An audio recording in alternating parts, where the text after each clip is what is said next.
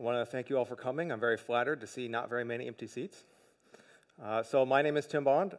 I'm from Seattle. I work for McGraw-Hill, the company that you probably remember seeing the red logo on in your textbooks back in the day. We're mostly digital now, and so I get to work on our fun authoring platform. And we do have a lot of APIs, and that's partly what I'm going to talk about.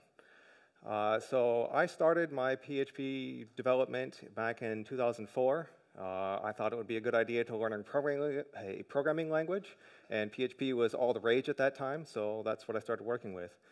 Fast forward today, I'm still working with it. I develop a lot of APIs for my job. I consume them as part of my job and just for fun in the free time to get data that I like. I'm a front-end developer when I have to be, but I don't really consider myself so much as a front-end person. I very much enjoy all the back-end. I am not a lawyer, I'm not a security expert, I'm not a penetration tester, although it might kind of sound like it after we get through some of this. I don't know everything. This talk is really just going to be about things that I've seen and things that I can talk about. And when I say that, we have a law in the US that prohibits anyone from decompiling or decrypting someone else's application. And so theoretically, what I would be able to talk about is not something I could ever have done, so we're going to talk about maybe some laboratory exercises that I did, and definitely not any live applications out there. So like I said, a lot of that comes from mobile apps that I use, although a lot of this information is still going to be applicable to web APIs that you might use or see in a browser, and also machine-to-machine applications. So for example, when you have one web service call another to get some data. So this is not going to be a hacking workshop. I'm not going to go through some of the apps that we would use to go and attack someone's app. I'm not going to be able to answer every single question that you might have about API security. I don't want this to be the only thing you ever think about API security. I'm not really targeting what I would call a SaaS API or a software as a service. So if you think about companies like Stripe or Twilio, where their business is selling their API, that's a much different security talk than we're talking about this. And I want to think about more where you use an API as through the course of your business to run your business, and not so much that it is your business. So I mentioned some of the APIs we're going to talk about. So just to make sure that we're all on the same page here about what we would consider an API, your web app might have some APIs that it would call to get data for the user. Definitely mobile apps are always going to be interacting with APIs to get to the data from various services. But I don't want you to overlook AJAX endpoints that would just be powering a website. Although those aren't typically considered a API, it can be used to get data in the same way. Also, partner integrations and internal integrations. This is kind of those machine-to-machine APIs that I was talking about. Internal integrations are one you want to be especially careful about because it's usually, an API that you might use with another team to help support another application. And then maybe one of your customers wants to have access to the data, and then later you decide, oh, we'll just make that API public. And when it was easy and you could just talk to the other developers down the hall, the security implications were a lot less than when you're all of a sudden exposing that out to the internet. Also, in some ways, we consider a web page to actually be a form of an API, which we're going to talk about at the very end. So why would someone go and attack your API? It could just be that they want to know some more about what kind of data you have out there, or it could be that they're trying to get somewhat of a copy of your database that your API is powering. It could be one of your competitors that wants to know more about your customers. It could be someone that has a grudge against you, maybe for firing them, or potentially one of your customers that wants to overtake you. Another is that there's just no other way to get some of the data that you might have as your company. For example, if your company collects a lot of data and processes things and you're really the only person in the industry that has that, they might go after that because that data is then valuable because you have it. Another really popular one is people trying to build robots against your data. They might then go against that API to go and get that.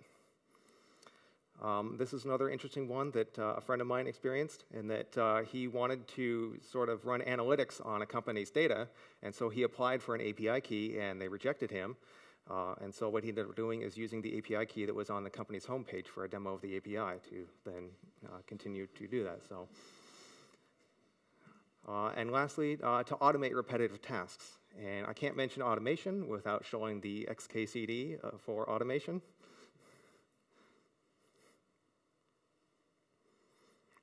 So yeah, this graph is more relatable to me than I feel like it should be. So I know we're just after lunch, and if some of you might want to take a snooze, just listen to this slide, and then you can have a snooze until the end of the talk. So if there's anything you want to remember, that you should limit your API responses to have only the data you need to make your application work. And only who needs to see that data should be able to be seeing it. One user should not be able to view another user's data. With this, you want to have some ongoing monitoring, both automated and human-assisted.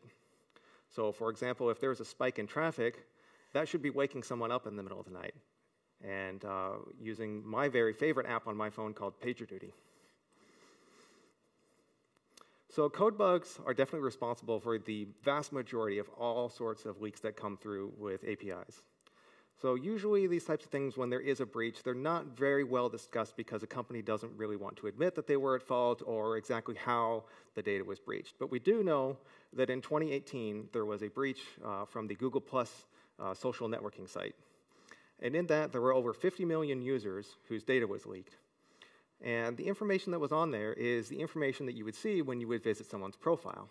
So with Google+ being a single-page app, you go and click on someone's name, it brings up their profile and some information about them.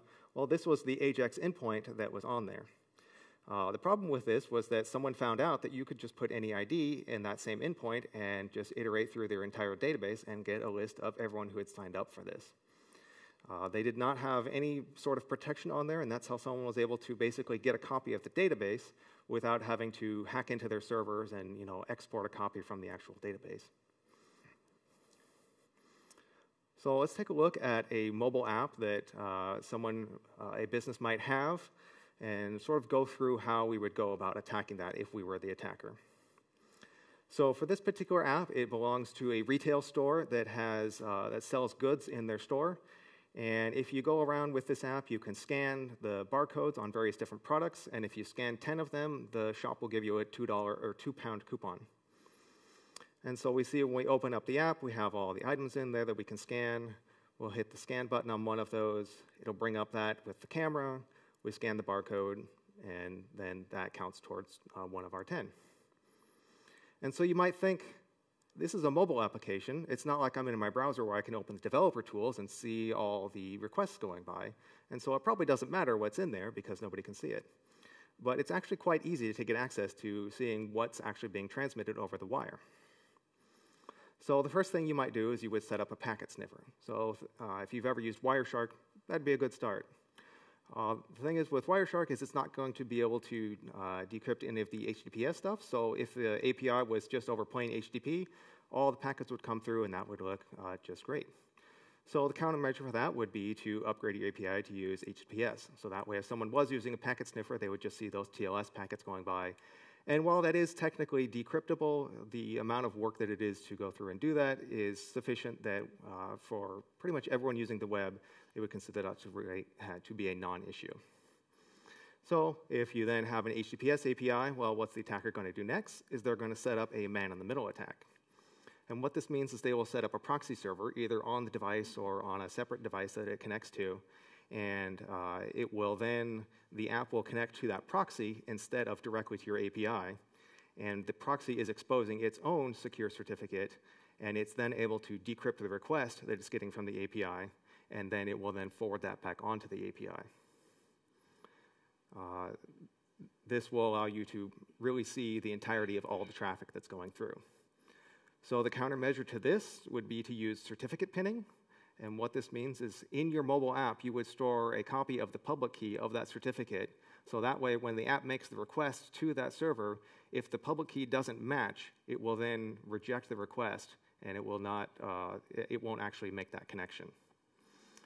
This is only a thing in mobile apps. This used to be an option in browsers, but it had been removed because there were too many security implications with people sending forged headers across and making this pretty useless.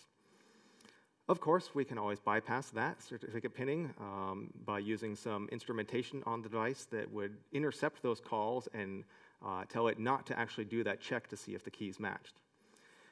So to counter that, we might do some dynamic integrity checking, which would mean that the app at runtime would go through and it would look at the environment that it's running in and see if some of those libraries that do those checks, maybe we'd take all the code that's compiled and do a SHA sum of it and then compare that to a known value, sort of a code signing.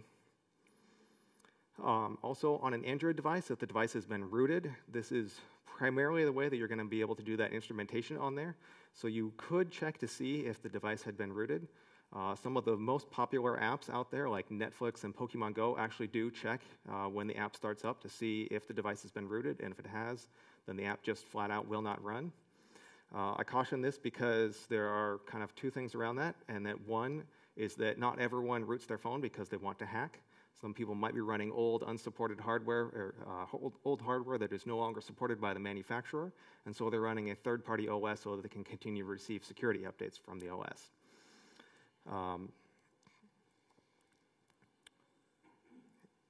And also, there was a package on Android that when you installed it to gain that root access, one of the things that would happen when the app checked to see if the device was rooted, the root app would then look at the package name of who is requesting to ask if I'm rooted, and if it was for, say, Netflix, then you would say no, but if it was maybe the ad block software, you would say yes. So that is also something that could be gotten around.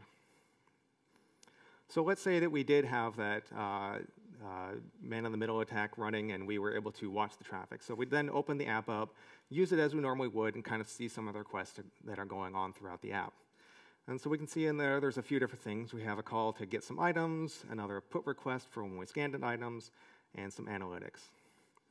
So let's say if we looked at that request for the get items, let's say it's a simple endpoint that just returns a list of all the items that are going to be available in the app, having both the title of the item and the EAN of that particular item. And then on that put request, we would see that maybe it had the user ID and a latitude and longitude. That way, we would assume that the server would then be parsing that latitude and longitude and comparing that to the list of the stores and making sure that the user actually is within reasonable range of the store and they're not just sitting at home scanning barcodes. So we also notice that this API has no authentication, so that makes it really, really easy to then go and work with.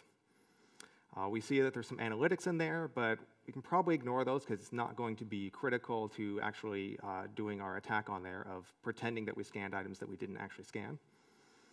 So like I said, when we open the app, we get the list of all the products that are there, and we could just iterate over that list and send 10 different put requests, and it would be like we walked around the store scanning everything without having to actually do anything.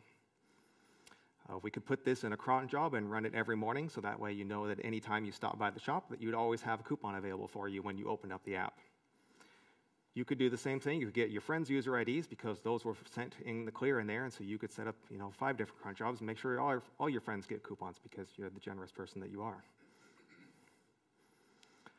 So after we take a look at those routes and we look at that, we start looking at other things.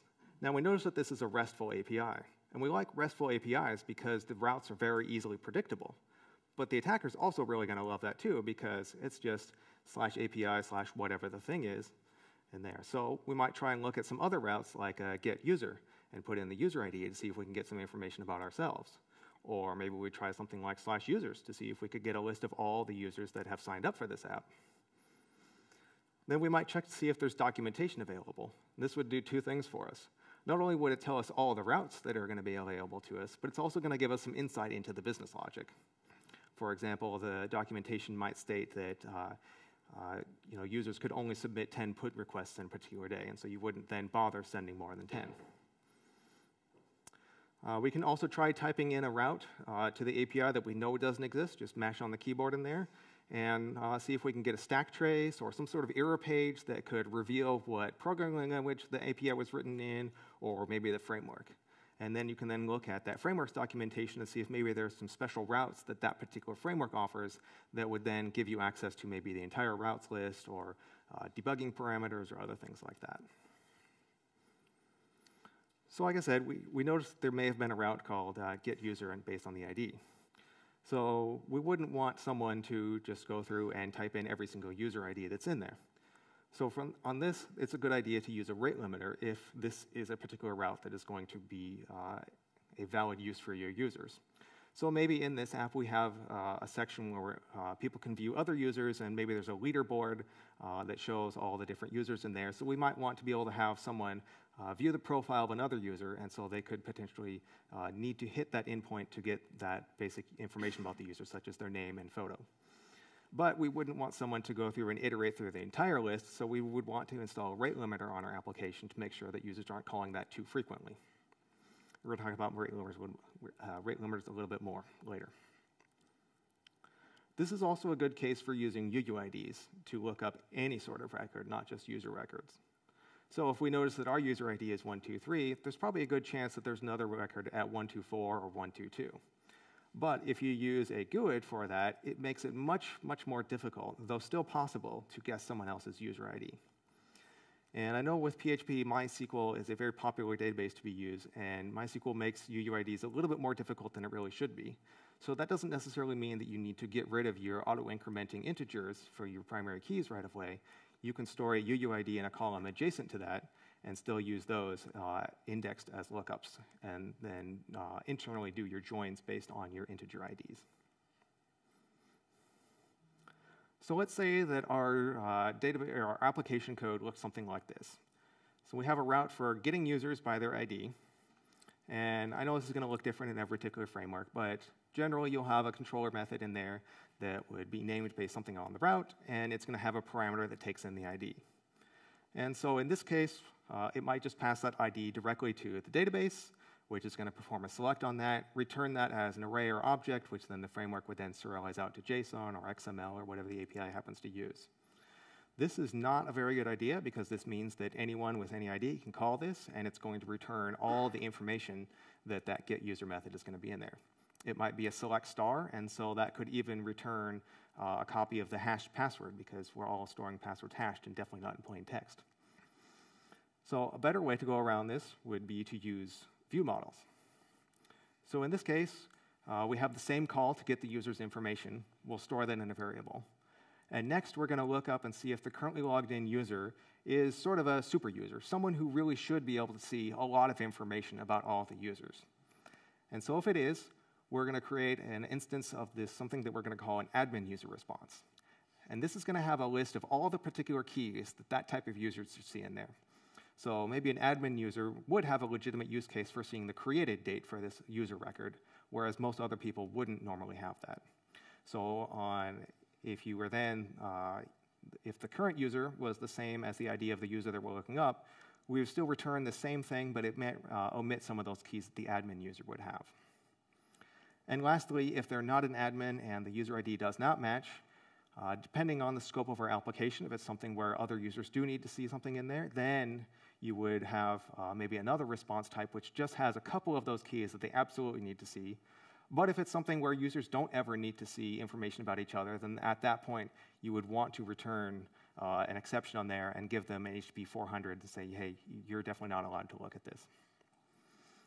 So by doing this, you can kind of encapsulate some of your logic into these view models and not have to worry about each particular API endpoint having to check to make sure that the right keys have been redacted. And also tests are something that are really, really, really important to catch some of this, because especially when you have new developers on your team, they might need to add a data point on one API, and they might not recognize that that's also being used on a lot of other things. So if you have tests asserting that your API output is exactly this structure, and then all of a sudden there's a new key in there, the test will fail, and your developers will know that something is wrong, and we don't want to be exposing new data in there. You do have to be really thorough on this, especially on endpoints that will do something like searching, and you have different query parameters that they could pass in to return different records. Another thing that you can install, this can take place sort of in place of your load balancer or possibly sit between your load balancer and your application, is something called a web application firewall. And what this will do is it's going to look at all the requests coming in and look and see what the user is putting in those requests. And it can catch a lot of the low-hanging fruit for something like SQL injection, because those tend to have some very predictable strings to see that the user is adding semicolons and a quote and then maybe a drop table or something like that. And if it saw something like that it was able to detect, it would then just completely reject it, and this request would not even get to your API. There is, of course, some limitations to this, and they are only able to react to what they've been trained to react to. So this doesn't mean that it's a substitute for actual good application security in your actual application. So definitely, parameterize your inputs for SQL queries and things like that. But these are really good at catching some very common attacks, and they can also mitigate against the script kiddies who will try every single vulnerable URL that has ever been published. Such as looking things like /phpMyAdmin or WordPress vulnerabilities and things like that. And so that can actually stop things from getting into your application and hopefully make you not have to wake up in the middle of the night for those PagerDuty alerts. So like I mentioned in this API that we're working at, it didn't have any authentication, so we should probably add that in here. So the first thing you might think of when you think of authentication is either auth basic or auth digest. And these are basically requiring a username and password to be able to make the request. This doesn't actually change the security of anything in the payload. It really just means it's an extra part of the URL that you have to put in there.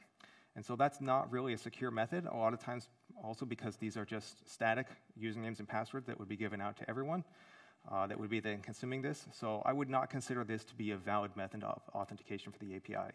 It does mean that anyone who happens to know the URL won't be able to call it unless they have that username and password, but again, it's definitely not very secure.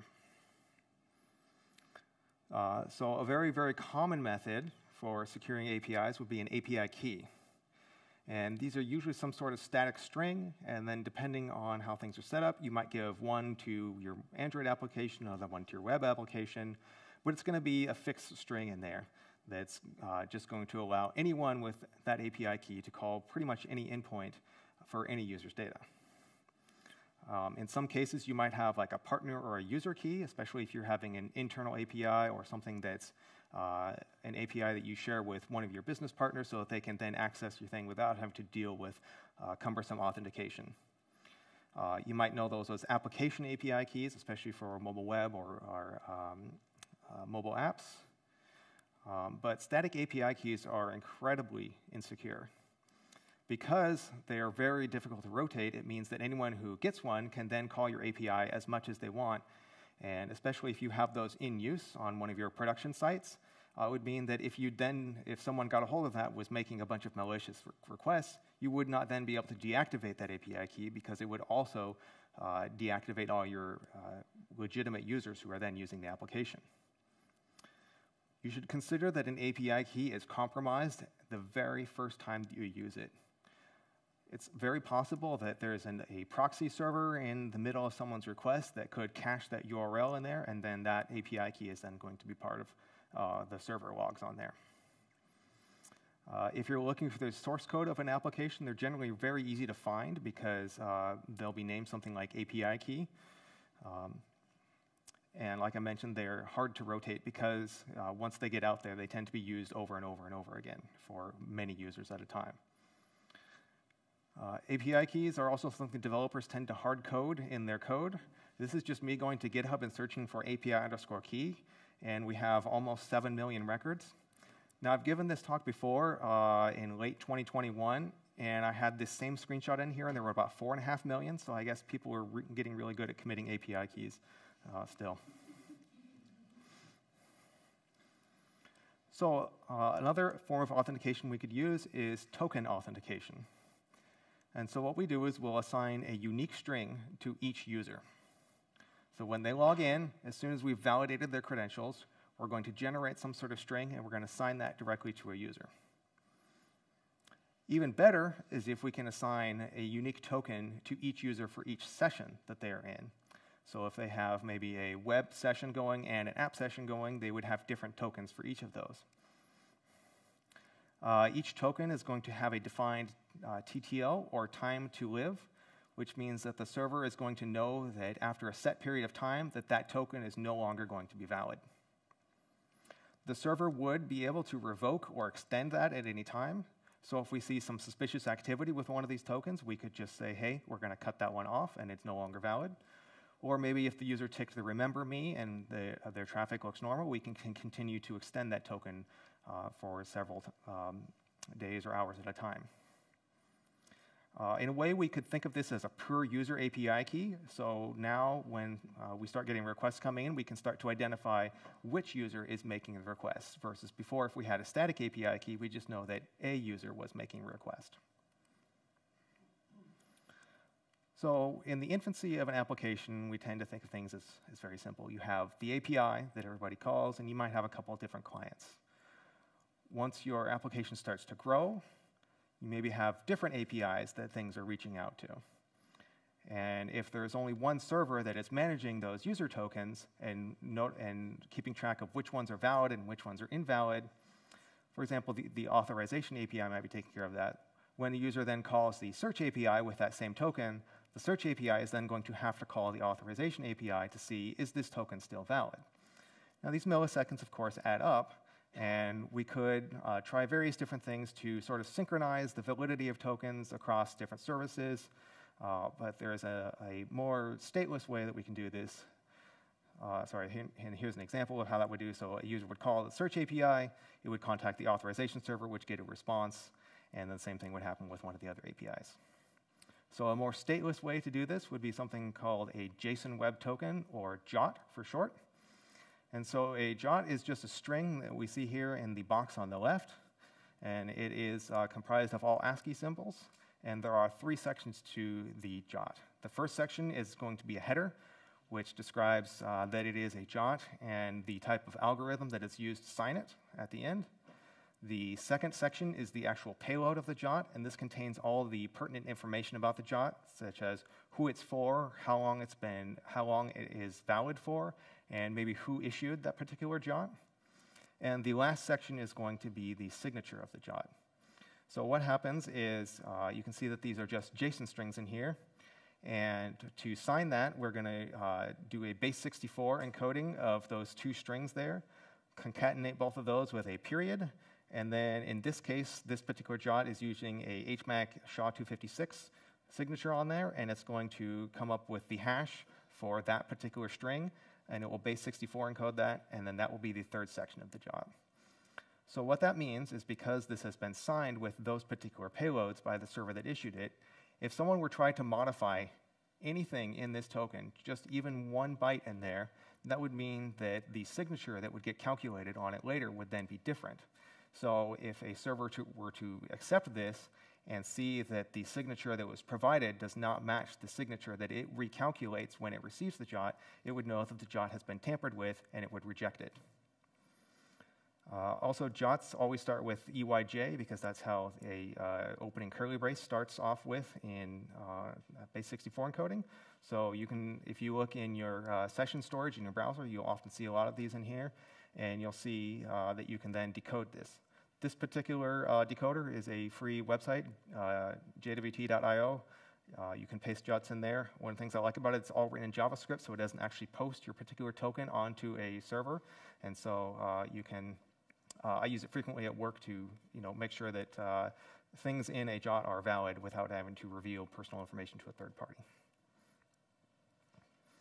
So with a JWT, just like a user token, we have the identity in that token, so you're going to know exactly who it is that's making a request on there. Another thing is that we could assign these to both logged in users and unknown users. So for example, the first time a user visits the website, in the background, we can just give them a JWT without a user ID, and so that way we would know that that particular device would be valid for that particular validity period that we assigned in there, and we at least know that it's an unauthenticated user making those requests. A JWT is going to be time limited. That is one of the requirements for a JWT, is that you have both a timestamp in which the JWT is not valid before, nor is it valid after.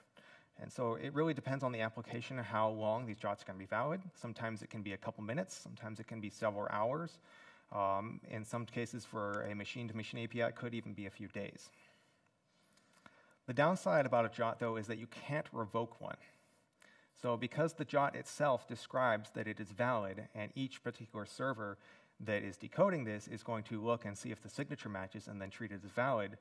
There's no central authority for anything to go in and look up and see that this particular jot we would consider compromised and we don't want to consider them valid anymore. So this becomes somewhat of a delicate dance where you have to decide a time window that's both short enough that you can keep them not out there for too long, but still long enough to not annoy your users for having to re-authenticate too often. Although I say you cannot revoke one, you can technically revoke them all. Now, each jot is signed by a private key that the authorization server would use, and then each of the other servers that you would send that to has a copy of the public key. If you then decide to use a different public key to look at all of those and a new corresponding private key, that would mean that every single one of the jots that's currently valid that's out there would then become invalid. So if you were under heavy attack, this is something you could potentially do to kind of sort of stop the floodgates, at least for a short period of time. But just remember that it is not really possible to revoke a jot. Once it's out there, it's valid. So like I said, when a jot expires, there's a couple things you can do. Probably the most popular thing is to force them to log back in again, much like if you had an expired cookie. Another thing you can do is use a refresh token. And a refresh token is something that is issued by the authorization server at the same time as when the jot is issued. It looks a lot like a jot, but it has a special type of payload that identifies that particular user. The authorization server is going to keep track of the refresh tokens that it has issued, who it is issued to them to, and how long that token should be valid for. So that way, if the client notices that their jot is expired or is very soon to expire, it can then reach out to the authorization server with that refresh token, and the server will then provide it a new jot without the user having to re-authenticate themselves. So also a jot, you can put pretty much anything into it since it is just a JSON object. In this particular one, we're storing the server that authorized it, and it is what I would call an anonymous token because there is no subject or username associated with this. But we notice this key in here called audience, and this will tell the various different servers who this particular jot is valid for. Now, let's say in this application, it's possible for an unauthenticated user to talk to both the search API and the map API, but maybe they can't talk to the purchase API because they're not authenticated yet. So because we didn't add that API into this list, we'd know that when we sent this particular jot to that server, that it would not be valid on that server and that they would need to go and get a new jot for that reason. But just because we have a valid jot, we're kind of running into the same problem again in that we can just continue making requests over and over again. Sure, the company might know who that user is belonging to, but with that same jot, we can just call that user 123, 124 again. So is there a way that we could make it harder to get to those particular requests? And in the same way that we can sign a jot, we could also sign a request. So we'd use that same HMAC method to actually sign the payload that the user would be sending up to the API. So for example, if we were to have this same get user call, inside the application you might have an API key and an app ID. The app ID would probably be something limited to a specific installation of the app or a specific version of it, so that would change every time there's a new update in there. And so once we had that request in there, on the client side, it would then take these same things and sign them and come up with a signing code. Server would get that same request. It would take the three inputs, the URL, API key, and app ID, and it would run that through the same algorithm and make sure it gets the same thing. So that way, if someone tried to change it to get user 124, it would not be a valid request, and we would consider this secure. This is a very, very common use case with static resources, especially images.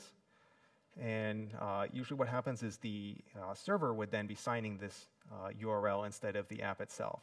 So if you've ever looked closely at an Instagram image, you'll notice that it has a signature in the URL and a expiration timestamp. And so before allowing anyone to access that image, the server is going through and calculating that signature and giving it out to the user. And this, I think, will prevent a lot of hot linking for Instagram images. And so it means that after a certain period of time, that URL is no longer going to be valid, and the user is going to have to re-authenticate with the API or the web page that generated it to get a copy of the new URL.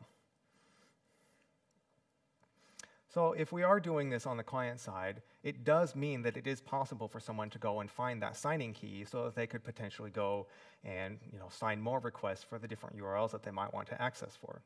So if you have access to the app's source code, which you would in a browser, and potentially could if you were able to get it through the mobile app, you could just look around the source code for that API key.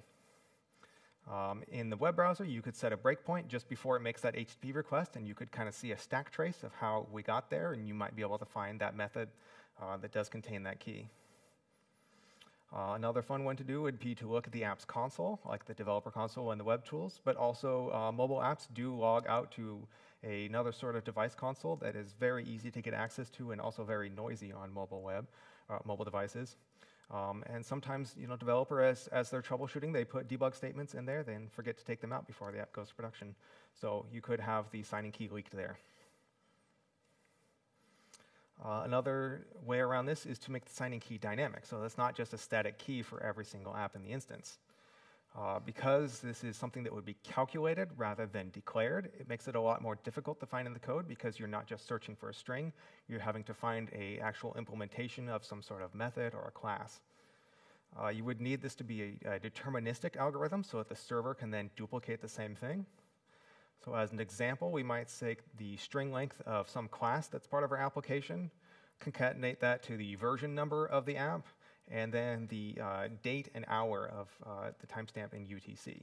And so that way, every hour and every version that the app is updated, this signing key would then be changing and regenerated. Also, like I said, that we might have access to the source code. You could connect an app to a debugger. And in the browser's JavaScript console, this is quite easy to do.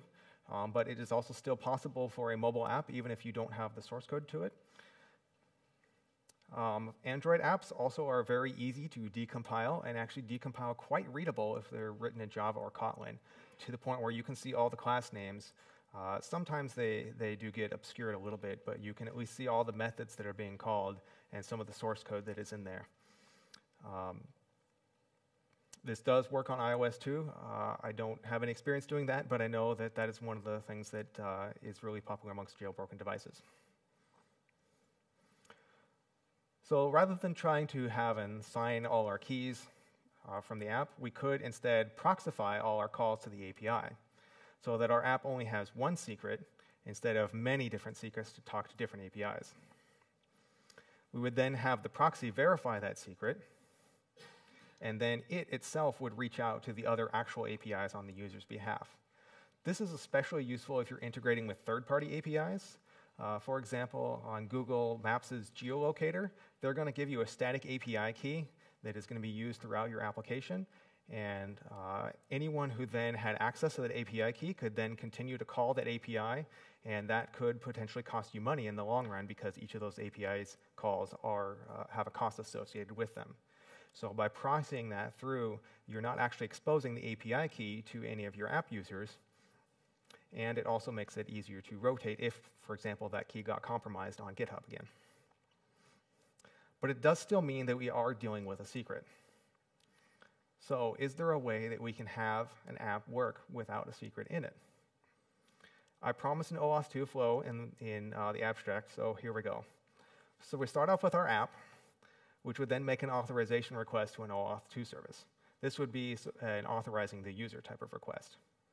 That would then talk to our API gateway, which then talks to our auth service, which would validate that the user is good, send them back, and they would get an auth token. From there, we would authorize the app. And by this, I mean the sort of dynamic instrumentation check and seeing that the app is running in an unmodified environment.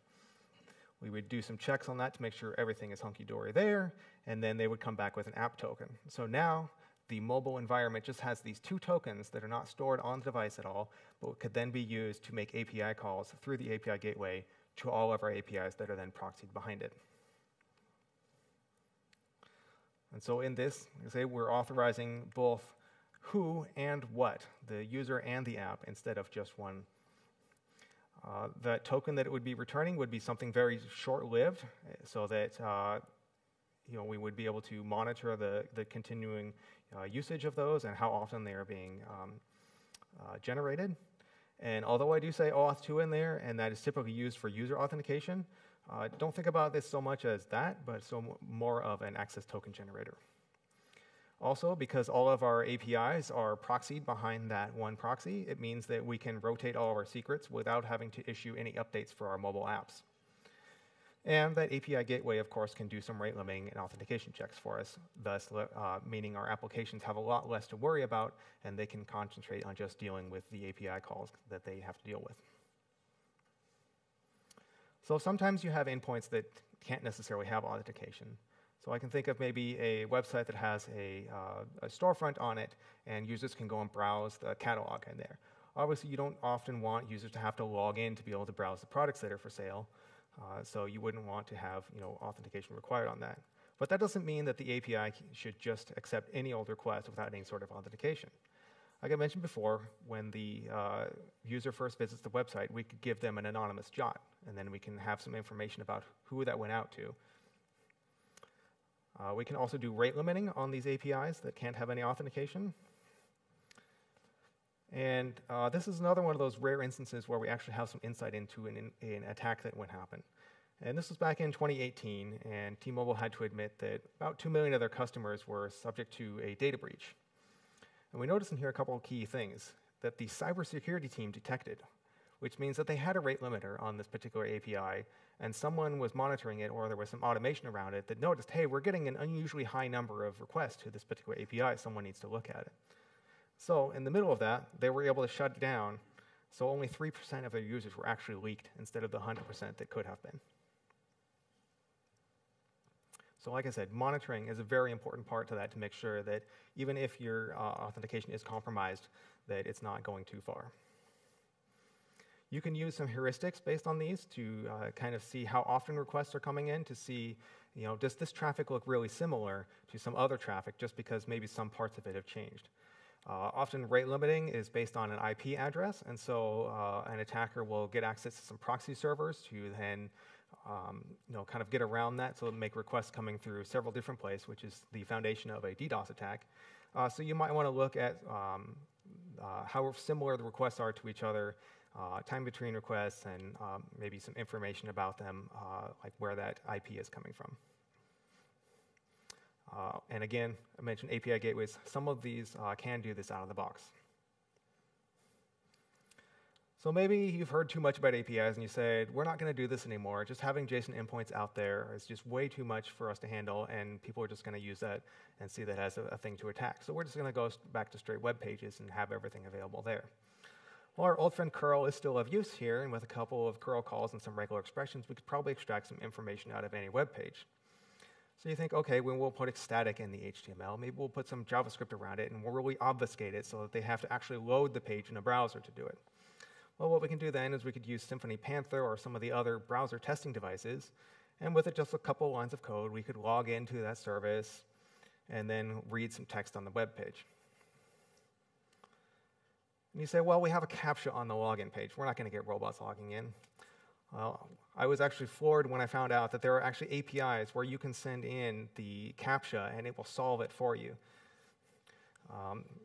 They're kind of hush-hush about how this works. Some of them will, some of the more simpler ones will do optical character recognition and sort of read the text in there.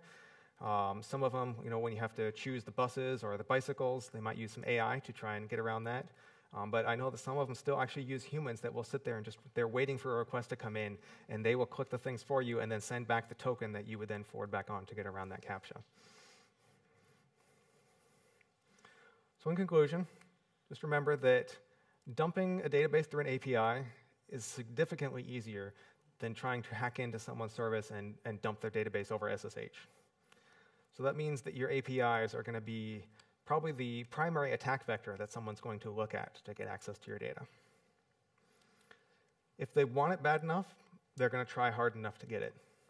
So we talked about several different methods for authenticating, especially with a double-legged OAuth2 flow. That might be very complex for something that's not really that valuable and might not be worth implementing. Definitely only want to reveal what the current user needs to see. If they shouldn't see someone else's data, don't let them access other person's data. Don't use static authentication like API keys. Debug protection and code obfuscation can thwart semi-determined hackers. So I know that we talked about the request signing in there. There was one that I saw that someone had put the AES algorithm in JavaScript. It was very heavily obfuscated and packed in there. And I ran through it with a debugger, and I think after about 10 steps, I realized that I didn't actually want access to this API anymore, and that they had sufficiently thwarted me from trying to get access to that. And in where it's possible, you can authenticate the app and the environment, as well as just the user themselves, so you can see where your requests are coming from. If you want some more information about this, the OWASP API Security Top 10 is an excellent resource for talking about everything that we talked about here and more. They put it in much more jargony terms. For example, I think it's, I don't even remember the acronym, a broken object level authorization, I think is the term that they use for user A can see user B's data. So this is a list of things to watch out for that was released in 2019, and interestingly I note that as of 2 days ago, they've started writing the 2023 edition, so definitely watch this space. If you're more of a book person, there's a Hacking APIs book by Corey Ball, which is available on No Starch Press. He definitely talks about the OWASP Top 10. It's going to break it down into much more user-friendly terms than the jargony OWASP list will. Portswigger, who develops an application called the Burp Suite, has a web security academy, free online training with some labs that you can do, and you can actually see a lot of these methods in place and actually replicate them on your local machine without having to go and attack someone else's API. And if you're more interested in some of the sort of app dynamic integrity checks, I would take a look at the OWASP, let's call that Emphasis rules on there that talk about how that's implemented. With that, I'll go ahead and open it up to questions. We have a microphone if anyone has a question.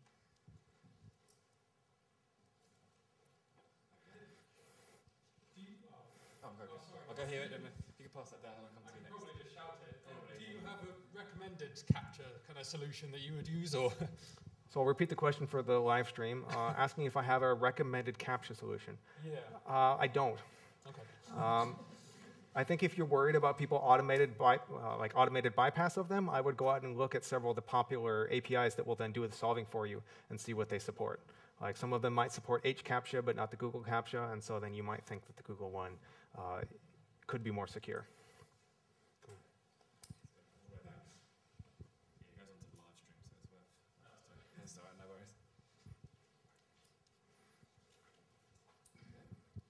Hi. So what do you think about as the JART isn't possible to revoke, to let a user authenticate and get like a JART, like for example over OpenID Connect, and then replace it for like API calls with a self-generated key which you can revoke? So So it's almost like you would be hashing your JOT and making that an API key. Is that in a roundabout way? Yes? Not necessarily, but okay. Yeah. Not necessarily hashing, but still using something based on the JOT to use that as an API key. Yeah. I would say as long as you can then uniquely identify that that key is one particular user or instance or installation, then you're effectively accomplishing the same thing. Okay. Yeah. Thanks. Mm-hmm. Anybody else?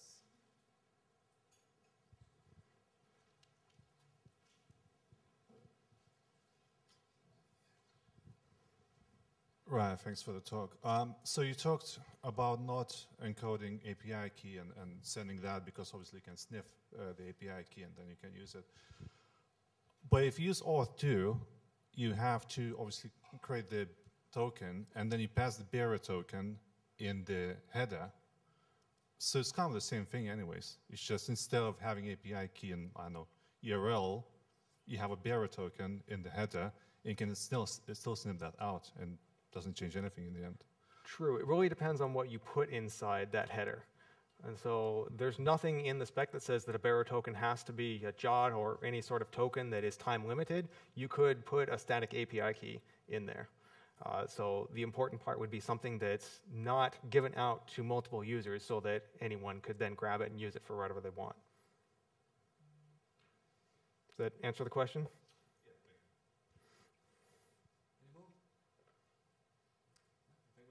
Thank you very much. Thank you all for coming.